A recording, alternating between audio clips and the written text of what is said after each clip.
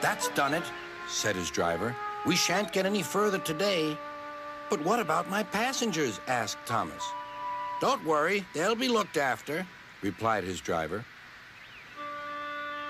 While workmen repaired the line, Thomas had to shunt freight cars in the yard. Bertie came to see him. I understand you need my help again. Yes, Bertie, replied Thomas sadly. I can't run without my rails. Bertie set off to collect Thomas's passengers.